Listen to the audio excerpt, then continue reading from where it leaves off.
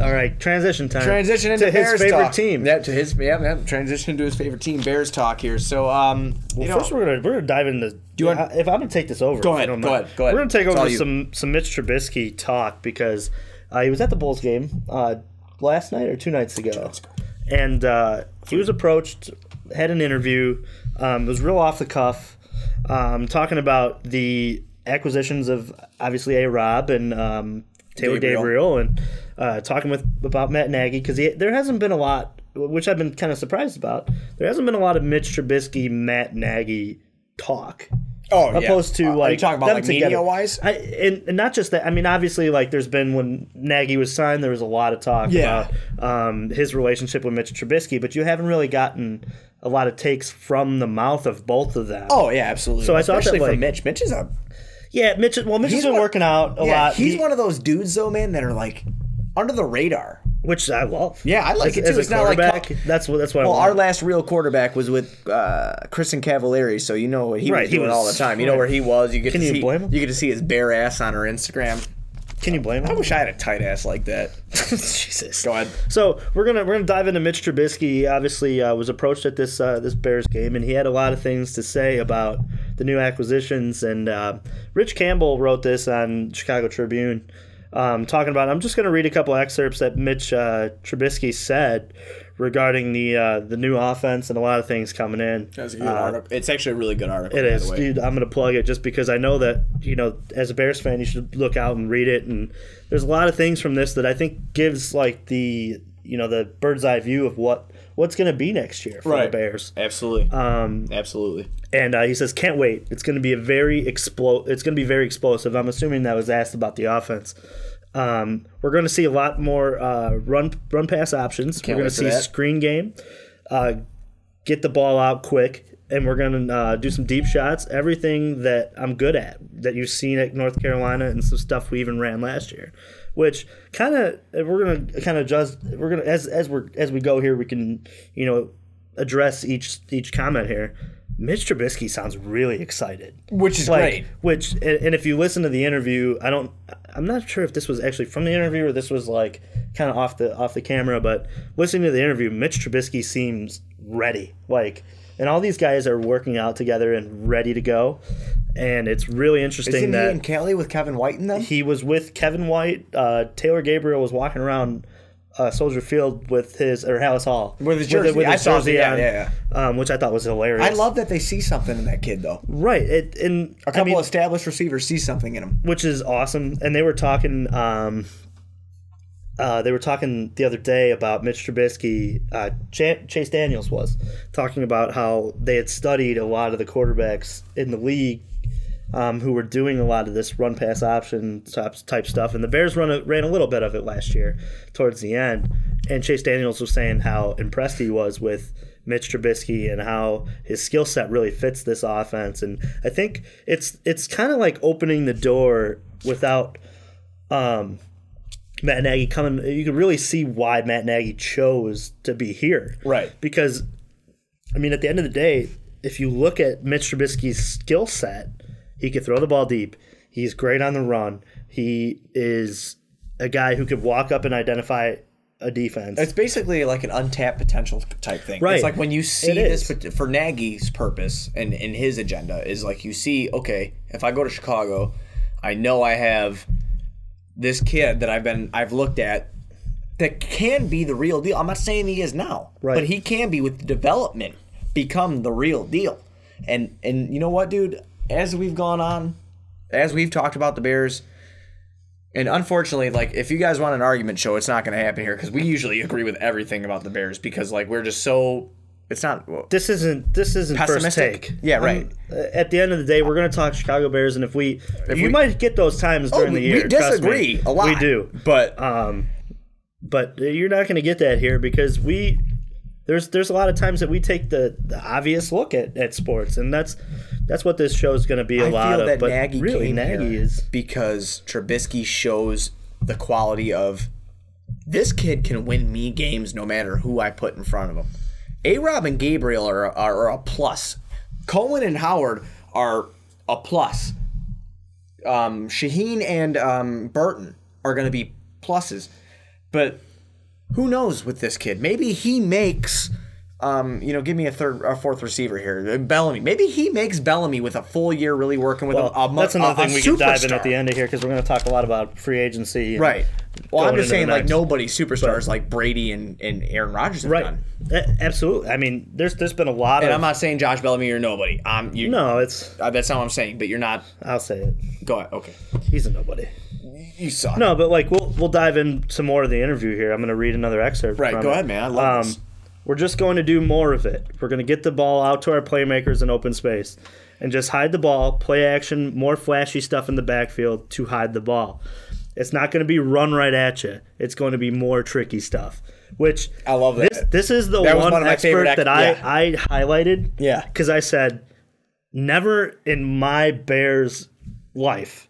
And these guys, the guys who have watched the team, Bears life. The guys who have watched the team longer than we have, comment below. But have you seen a coach that is going to take this skill set and use the word tricky? Because these two have talked. Oh, absolutely. Are you serious? And he's obviously gotten the playbook. He's going to utilize the hell out of this. He's gotten the playbook. So Trubisky's looking at it this offseason going, we're going to run this. This is tricky. Right. So you're going to see, obviously we watched last year that they had the 2-point conversion play on the goal line there where Mitch Trubisky actually, they like lateraled the ball a couple times. Oh, yeah, absolutely. And then you saw in the Super Bowl, that, with the Eagles, they threw that off the Burton through to Nick Foles. Right. In the end zone. I'm looking for things like that. I want to have the smartest. I think we're going to the see smartest stuff. mind. Right. I really like. We're going to see stuff like that. And as a Bears fan, I'm convinced. As a Bears fan, if you look at like what they have defensively, they're going to be able to take chances like that because if the defense is truly what it was last year, still top 10, and if it's going to get better, because I think throughout the draft they're going to address depth. I have a few people written down here too. And that's we'll get into at 8. I think that we're going to look more into what this is going to be, picking wise, and we can dive deeper into it in another pod. But absolutely. If they would like to see maybe a Bears mock pod, we could definitely do rounds 1 through 7. 7. We don't have a third, but still. Rounds 1 through 7. If you guys want to see a mock pod, let us know. We'd love to do it. We'd love to dive into that. That'd be something that'd be really, really, really fun for us. Because we're both. And I think we've kind of planned it. We're probably just going to do it. Yeah, honestly, if you don't want to see it or not, we're still going to do it. But to dive into the whole thing, I'm really happy that tricky is going to be something in the the Bears playbook because I've never been more excited for an offense. Minus, I was excited when they had Tressman and they had the two beasts on the outside, and we all looked at Matt Forte. Let me elaborate on that. But no, and we will just give me 1 second. Okay, I was excited about that, but I think I'm more excited for Mitch Trubisky and RPOs and tricky. We think it's going this way. We're going this way, right? Than I am about. Hey, I'm going to throw the ball deep up to these two guys who are 6'5". Right. And the Bears have a guy in that now that they just signed in free agency, but it's not going to be dead right at you, as he said. Football it's going to be. I think you're going to see a lot more east to west. It's intellectual. You're going to see a lot of 2 running back sets. You're going to see a lot of 2 tight end sets. Can you wait for that? No, I can't because I've never seen that. I can't wait till you and I. We go, man. We go bring our stupid burgers. We go bring our hot dogs. We have our beer, and I'm gonna tell you something right now. Kyle and I love going to games. Me and Juice, we go to games. We interact with everybody. We bring the bag set. We bring the washer set. We have a fun time. I guarantee you, the first game we go to this year, as much as I love it, I ain't drinking. I'm putting it down. I want to see what this team is really gonna do, and where I wanted to elaborate off what you're talking about, Tressman. Is a few comments that came to us, which again we are so grateful. Keep commenting, no matter what. But we, like I said, we want to interact with you. We want to be different. I don't want to be that YouTube channel. I don't want to be that iTunes podcast. I don't want to be that Twitter where you ask us a question and then you're like, okay, well I just wasted 10 seconds of my day because they never answered me. Right. I don't remember your name, but I remember you said you've been a fan since 1978 and. We don't know what we're talking about. And that could be the absolute case for sure. But exactly what he just said, I guarantee you're excited about Tressman. I guarantee it. We've been excited so All of many us times. Well, I was talking to the fan, too. No, I'm just saying, like, as a fan, we all were excited about Trestman. Like, shit, I was excited don't lie about it and say that you knew he was going to be a bust, because we know you're lying. Yeah, we know you're lying. And I'm going to be honest, 100% honest with you. You know who else I was excited about? The greatest show on turf. I was excited about Mike Martz, Kurt Warner, Isaac Bruce. You know, yeah, they never had the skill set to really run what they wanted to run there. But I was still excited as a fan about it. The reason I don't go over the top now is because I've been let down so many times. But I feel in my heart that something is different this year. Something feels good. Something feels right. I'm older than I was when those guys came over. I'm more experienced. Me and Kyle have been going to Bears games since we were little kids. My old man, you know, I love him to death.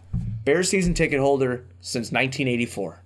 He bought the year we went and did our thing. You know, 85, 86. He is a season ticket holder. That's when he was approved, was an 84, 85 season. He's, you know, he has witnessed it. Kyle and I, me and Juice, Buzz and Juice. That's all we got. That's all we have to see. And then we could die happy sports fans. Obviously, I got a kid on the way. I cannot die. But as a happy sports fan, like, we got this banner here with the White Sox. Kyle, like I told you, Juice is ordering the Cub one. We're going to get right there. We got the Bulls one. I don't have a Blackhawks one. We like hockey. We're just, those, you know, they're pretty expensive, man. And then we have the Bears one. And that is the only one. I actually do have a Hawks banner over there. But that's the only one. That's all I got to see. That's all we have to see. And I'll tell you something right now. Like, to everybody, this year is so crucial. Because, obviously, I'm not saying we're going to win a Super Bowl. No, I'm not either. I don't even. And then go back to the pot. I don't think we're going to make the playoffs. No, I don't think we're going to make playoffs. Next year, I don't think we're going to make the playoffs. But I think we're going to show tremendous potential.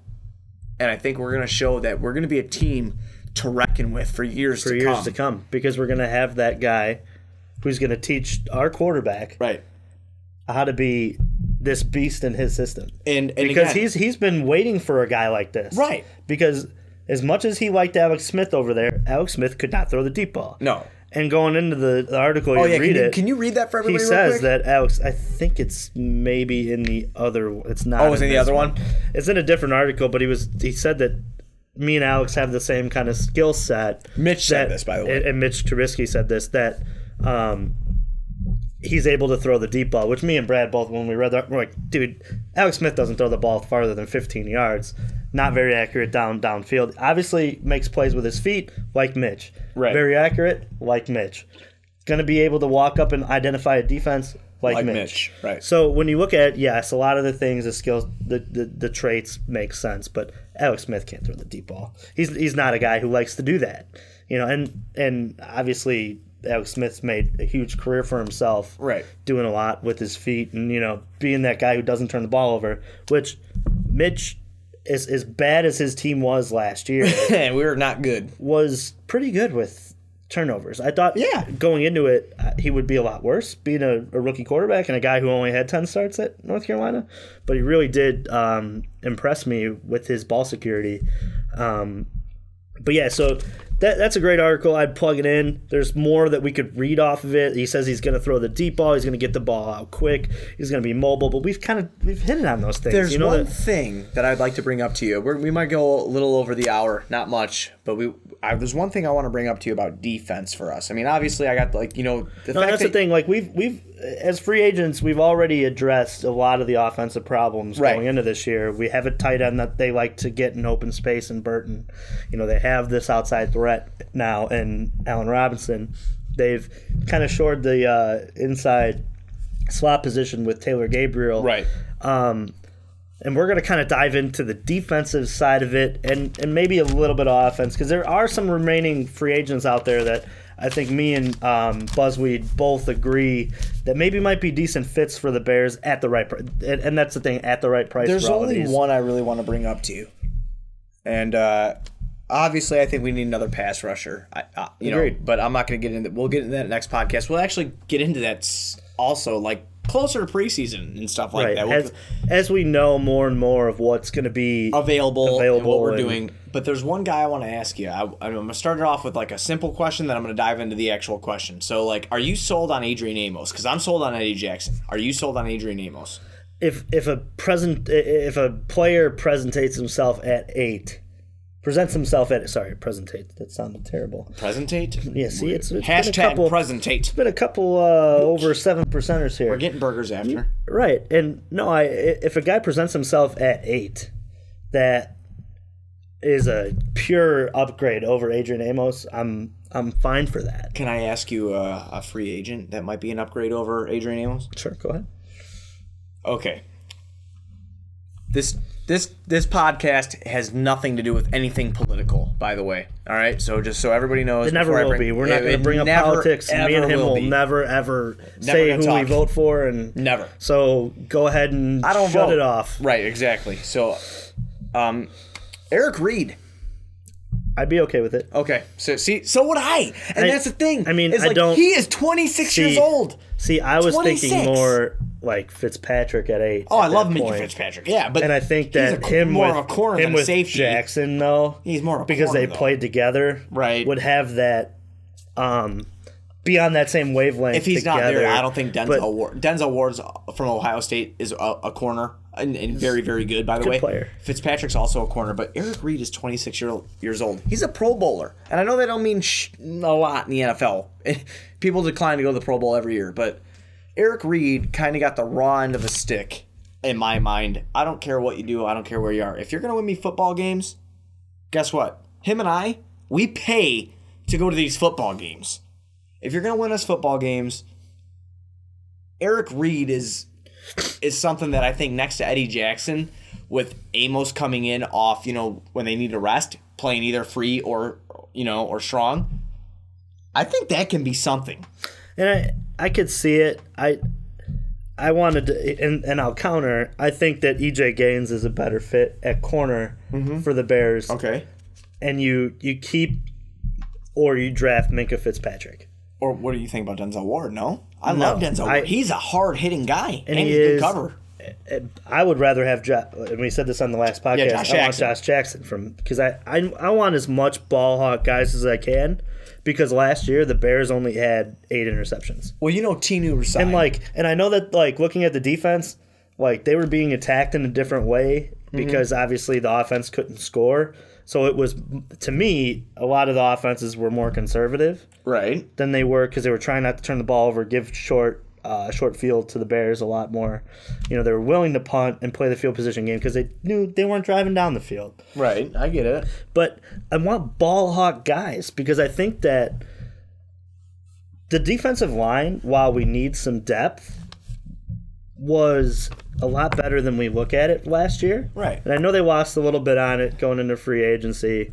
But I felt like we got a decent enough pressure from Hicks, from Leonard Floyd when he was on the field, from Goldman. Trevathan, even when he was in. Right. And, I know Pernell McPhee is gone. Bye. But when he was on the field, he was getting pressure on the outside, is when he was coming from the outside. I want guys who are going to turn the ball over. I want to go back to that Bears Mike Brown defense. Those defenses when Lovey was here, when it was we're going to get 3 turnovers a game. Remember Mike Brown and Mike Green? We're going to give our offense 3 more shots. Remember the color Mikes? Absolutely. Mike Brown and Mike Green. Absolutely. Mike Brown and Mike Green. Mike Brown, I met him, actually. I also met Mike Green. Yeah, those dudes signed my hat, and at the same time, it's at my dad's house. He won't give it to me because he's a douchebag. But you get one douchebag. Awesome. The color Mikes, man. Mike Green, Mike Brown. Not skin color, whatever.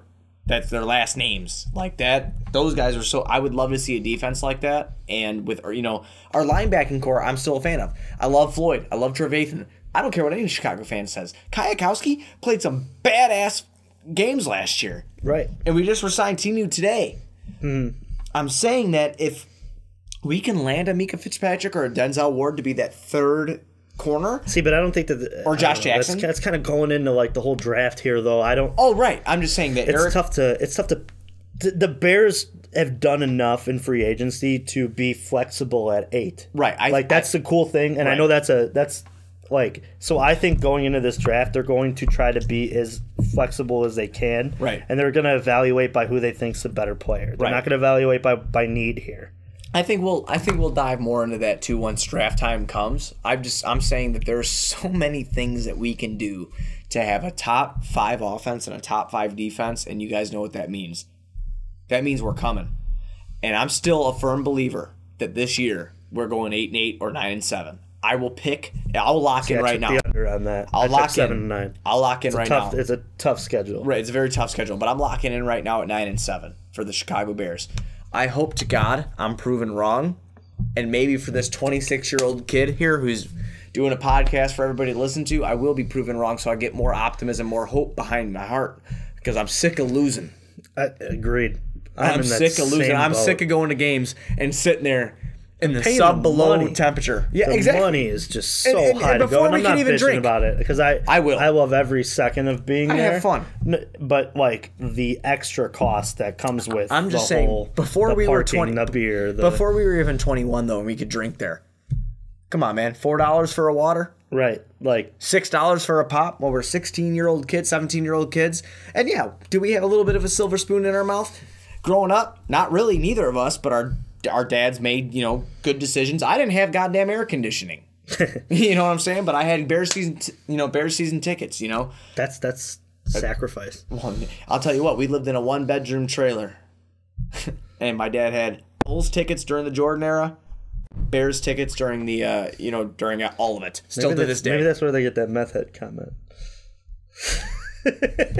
Probably. But, I just like messing with you. Anyway, we really want to see this team do good, so please do not take us giving this team a bad record as we're enemies towards the Bears. No. We are the biggest Bears fan you'll ever meet. We live, breathe, we love that. We go, we have fun. That's all I got left We spend money on it. That's all we need left to see is that. But those are my things this year, man. I really hope the Bears can improve defensively again. I mean, not that they need to. They're top 10. That's great. But if you get a top 5 defense and that offense comes clicking with Nagy and Helfrich at the helm, and that's another big thing. Nagy and Helfrich ran one of the fastest offenses in the world at Oregon. Mm-hmm. And then you got Nagy, who obviously we saw what he did with KC. We have the opportunity here to make something special happen. I think the coolest thing for Mitch Trubisky, if I were Mitch Trubisky, I am surrounded by people who are quarterback whisperers, essentially. I am surrounded by people who are successful with running offenses, who are going to put me in situations to succeed. And the head coach that I have he came here based on my skill set. So there is no... And how flattering is that, though? No, that's huge. When he does this interview and he is so damn excited... Scroll like that again. Why should he not be? Right. And that's... Go Bears. Yeah, there we go, man. And that, you know what? That's a perfect way to end it. Go Bears. Again, I said this in the beginning of the show, but check us out on YouTube. And if you are watching on YouTube, drop a like, a comment, and a sub to the Most Valuable Podcast page. We just hit over 10,000 followers thanks to you. Absolutely. Thank you. Thank you for even watching us. Yeah, thank you for watching us. If you're listening on iTunes, drop us a 5-star rating. Throw a comment in there. We will try to comment the best that we can today. And if you've seen on the last video, we don't know how to comment on iTunes. We'll figure it out. Okay. We'll call you. Yeah. We'll be like, hey, what's going on, man? Leave your number below it. Hey, no, there you go. Yeah, leave your number. We'll call you. I'm not really sure. No, we won't. But if you want an awesome T-shirt that me and the Juice Man are wearing right here, you go to mostvaluablepodcast.com. We will have our bios up shortly. We took some awesome headshots today for that. You go there, you order a T-shirt. And then patreon.com/mostvaluablepodcast if you would like to go donate to our cause, man. Maybe help us out with, if you want better equipment, if you want to see different things that we're not doing. We will tell you this one thing. We're not going to tell you what our sponsor may be if it ever happens. If it doesn't, all right.